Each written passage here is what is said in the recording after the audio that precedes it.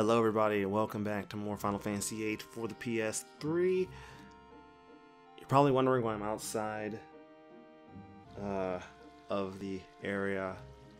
There's a reason for that, and that's because I was doing some stuff off screen between last episode and this one. Not much got done. Honestly, this is not a very conducive place for the kind of stuff I wanted to get done. But So, our goal now is to get through this little dungeon. So you remember, they gave us this. And it doesn't tell you anything, because you have to actually pay to get the thing that you really want. The thing that tells you where you are. But I'm going to give you a very piece of easy advice. So the difficulty with this place is the fact that the perspective of wherever you go never changes. No matter what happens, it's always this perspective right here, behind you, pointing in 4 different directions, unless you're somewhere special. 84. So, our goal is to get to all 3 of the compass points, and then get to the middle. Super simple, super easy, right? Problem is, it makes it really difficult to do if your perspective is always changing. So, the easiest way to do this is to always go right. Yeah, just go right. That's all you really have to do. Anytime it gives you an option, go right. You will always end up where you need to end up, and you will end up at each of the compass points, no problems whatsoever. Now, I feel like this puzzle is actually well thought out, if only a little bit annoying in the fact that, like, it puts you in a position where you're almost kind of told to buy the damn thing that tells you where you are, because otherwise it's almost impossible. Alright, let's see here. Do I have I have everything equipped. Yeah, everyone's equipped. I did all that already. Brr, who's there? Huh. Are you what's scaring people off? I mean, if you're what's scaring them off, I can totally see why. Really shouldn't, like, beat him down too hard. Oh, okay, he's getting back health. Well, there's a really easy way to fix this nonsense. Float. You see, he's an earth elemental, so he's gonna get health from just being on the ground. By casting float on him, his feet are no longer touching the ground, and unfortunately he's no longer going to be getting that nice little bonus. So he has Shell, Protect, Berserk, and one other spell that I don't know about. What else do you have on you, good sir? Life. Well, that's nice. I'm not entirely interested in life. I'm going to draw some, though. Protect would interest me more. So Squall, as you know, can hit really, really hard.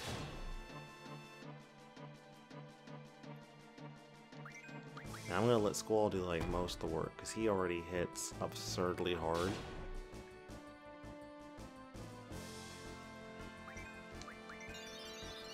Oh, float wore off already? Really? They're pretty strong. Oh no, fight's over. I was about to say, float wore off really quickly.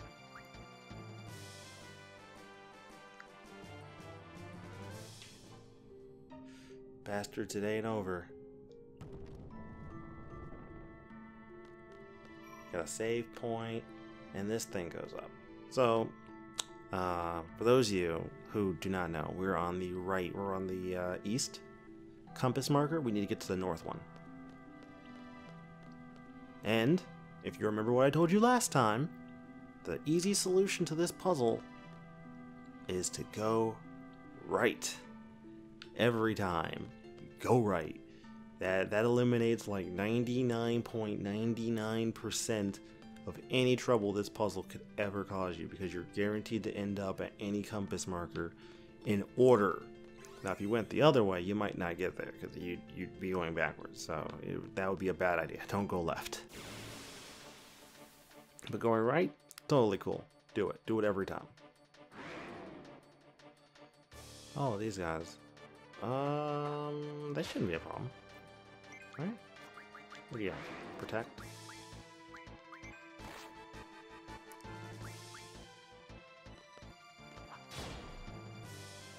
Oh, he's beefy.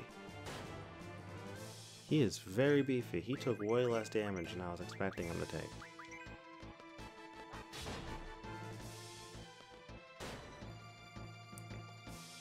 Alright, let's finish this guy off.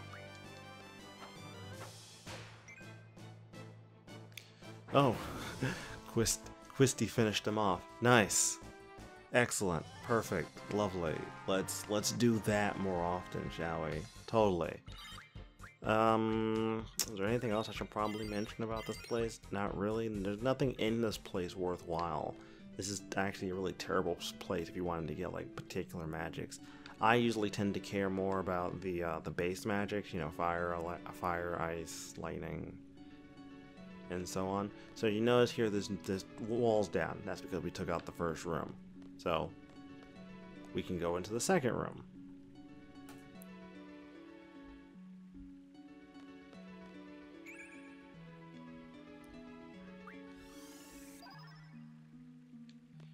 Floats.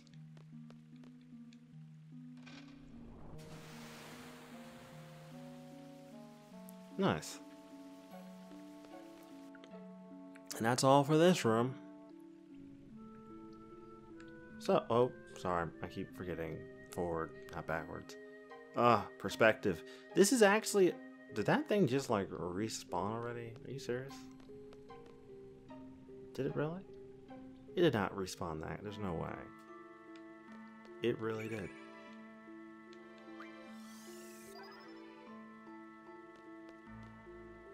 As I was saying, the perspective of this place actually does make for a pretty interesting puzzle. The problem is that it'd make for an interesting puzzle if the puzzle was easily figured out by like an average player. An average player probably won't understand why they're not making any progress.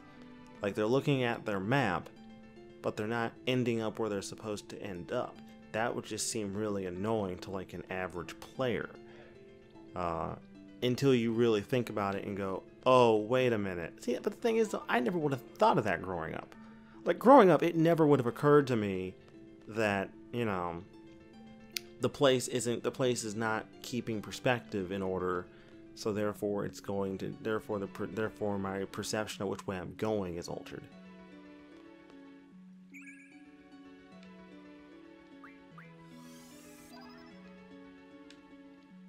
Oh, right.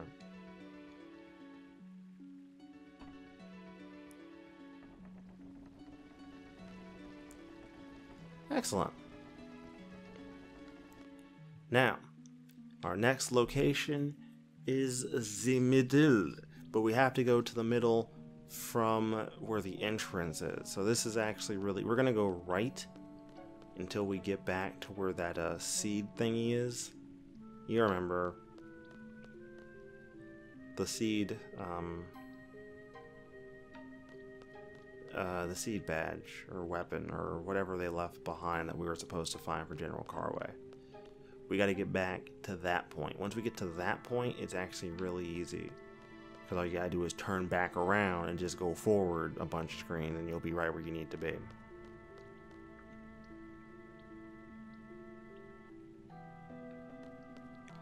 Yeah, we're back where we need to be. We're definitely back where we need to be. I'm just gonna look at the seed thing because I am terrible at remembering what the numbers. I think it's like 84, if I recall correctly. But I think it only shows up from this perspective. So if you're coming in, it'll show up because they tell you straight up. But if you're going from the other direction, you won't see it, which is weird. So yeah, 84 is the magic number, and thankfully, if I get to that point this episode, I shouldn't forget because I'll have it on video. Ah. Alright, here we are in the middle of the arena. Time for the big boss fight. I say big, but it's not big at all. This is... let's check abilities and make sure we're all learned. 6, 3, he's 3 away, 6 away, 7 away, 11 away. Damn, everyone's so close to learning good stuff too. Damn. I feel kind of bad that I pulled Diablos off of Mug. He was already like 62 and I should have kept him on it, but Mug's a 200 point AP commitment. Yeah, yo, you back again? Took it easy on you last time, but not this time.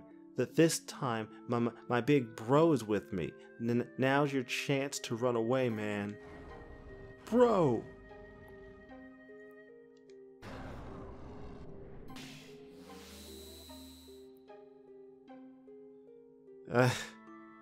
Yeah, bro. Yo, bro, these guys crashed the tomb. Plus, they attacked me. Oh, really? They attacked you? Not bad for a human. Surprisingly small. Yo, bro, they're making fun of us. Foolish little humans. I'll show you not to judge a book by its cover. Okay.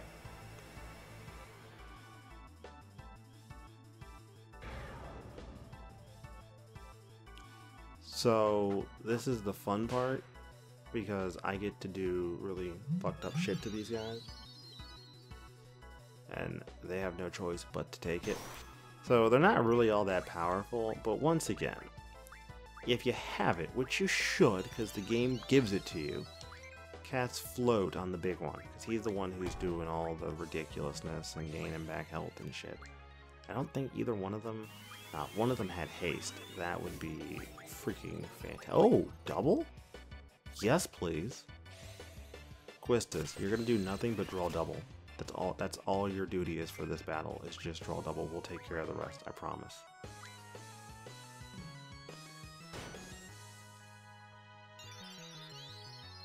See, I don't care. See, if you kill one of them, you can kill them both. I don't think there's an order to this. I hope not, at least. I'm about to just wail on one. Now, if it shows that there is some kind of an order to what you're supposed to do, I will obviously change my strategy to reflect that. But as it stands right now, not getting that feel. I need to work on some magic for you, Irvine, because you are the weak link here, magic-wise. Everyone else has a nice stock of magic because I've had them forever. Stocking up magic for you, however, is just going to be tedious, time-consuming. I need to do that one of my days off, when I'm not working on video content.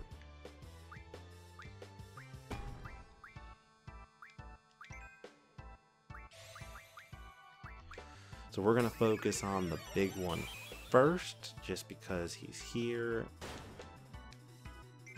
I kind of wish they attacked Squall, because Limit Break would be fantastical.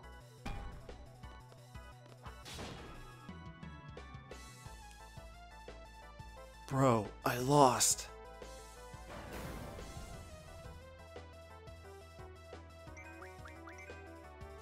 Oh, doggone it, I still have...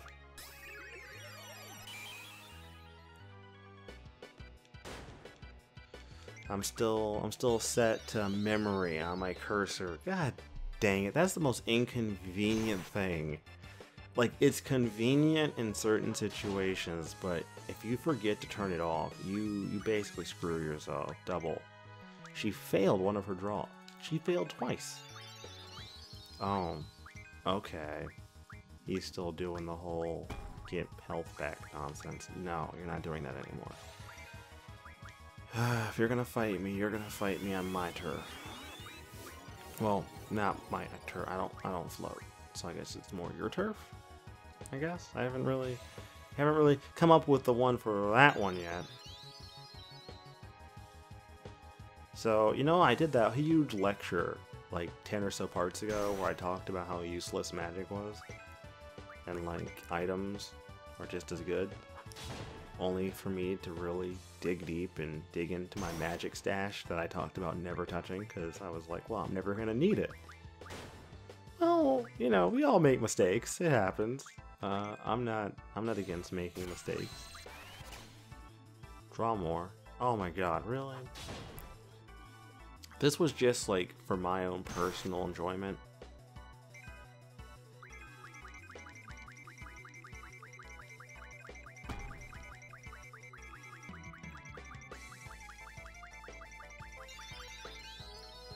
Oh, come on. No, you're not. I refuse. This game that you play is ridiculous, and I refuse to play it. I was hoping Irving would get his limit break, but I don't think he's going to. Well, he's about to shoot himself in the face for all I care. There we go. Took him long enough.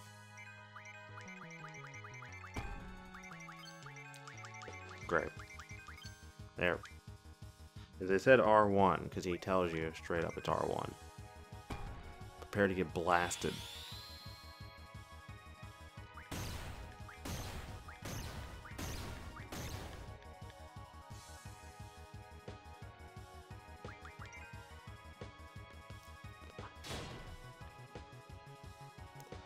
The brothers defeated? Mighty ones. May we join you?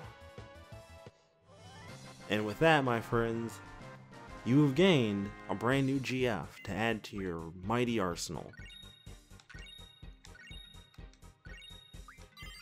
40 AP?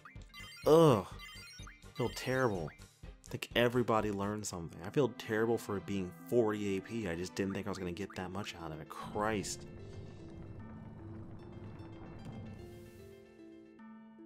You are quite the powerful ones to have defeated the two brothers. Thanks to you, I am now freed from this cramped stone coffin. However, there is something I have been thinking for a very long time. Is it really necessary to entomb those traveling to the other world? After such a long and tiring journey through life?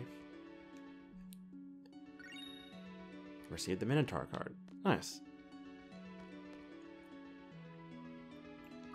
So, anytime you do this, always go back through and check your abilities. I don't think you're going to get... The problem is, I've already really sort of eaten through a lot of the base GFs that they gave me abilities. Like, a lot of them I've already sort of eaten through at this point. So at this point, I'm really just sort of just biding my time, having them learn, like, silly shit. Tally times 40%, don't care. You're still learning that? Well, you weren't that far into that, were you? You... Treatment? Treatment it is. Absolutely. And brothers, what do you learn? Okay. Ooh, HP 20% cover. Oof. Strength junction. Finally. This needs to go to Quistis, because Quistis is the one here who really freaking needs it. Technically, she kind of needs it. Not really. If I'm going to do that, I'm going to take away whatever one is learning her...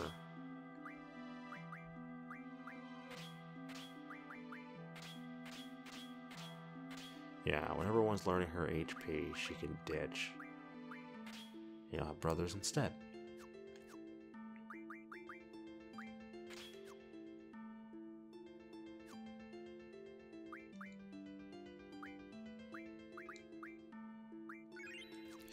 Okay. That's all taken care of, at least. Anyways, guys, that wraps it up. We're done. We can leave. The GF, now, admittedly, the brothers GF is entirely optional. You don't actually have to get them. You could go... I swear to God, I hate the perspective of this place. I freaking hate it. You can actually play through this entire game and never get them if you really don't want to. But I'm not going to do that. Oh, so you can see it from this angle. 84. Huh, interesting. Because I couldn't remember seeing it from the other angle. I guess when you're going straight, they don't have to do anything weird with the rendering tactics for, like, having to render the item. But any other way would be, like, weird. Because you'd have to render it, and it'd probably look really weird, too. Oh, these guys are here? What do they have? They have second level magic. Which they don't. Ugh, I want second level magic. But the tactic to get it when out playing the card game is actually really frustrating. And, like, yeah, sure you can level, but Christ. That's a lot of extra work, man. I gotta level to get that shit. Anyways, guys, I will see you all next time on Final Fantasy VIII for the PS3. And we will continue the actual story of the game.